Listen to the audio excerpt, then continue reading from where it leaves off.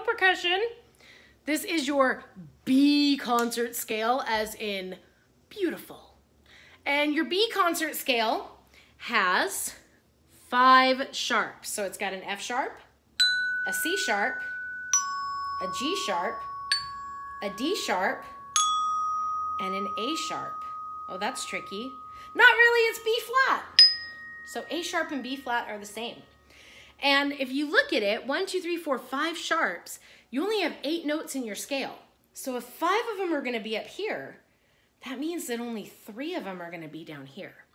So sometimes when you get into the harder scales with more sharps or more flats, it's kind of easier to think what notes are not sharp or flat rather than which notes are. So you can just expect that most of your notes are gonna be up here versus down here, okay? So this one we're gonna start on B natural. I'm gonna start on this one down here because it's a little bit closer to me. So this is your B. Your whole, it follows the same pattern, whole, whole, half, whole, whole, whole, half. So you gotta go a whole step to C sharp, another whole step to D sharp, then a half step to E natural, then another whole step to F sharp, G sharp, A sharp, or B flat, and then B. So the only ones down here are B, E, and B that are on the bottom. Everything else is your pentatonic scale on the top. Pretty cool, right? So then coming down, it'll be B, A sharp, G sharp, F sharp, E, D sharp, C sharp, and then B. Okay? The arpeggio is going to be 1, 3, 5, 8, 5, 3, 1.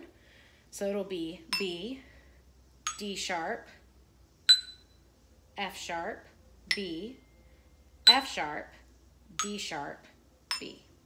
All right? So let's try it together. This one's tricky, so we'll do a little slower.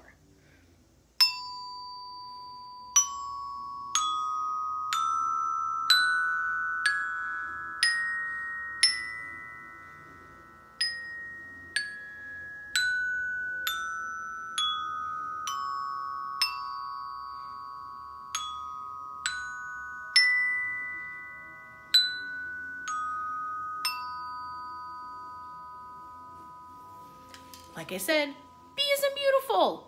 You can do this. And as a B, as in I believe in you. Email me if you have questions. You got this.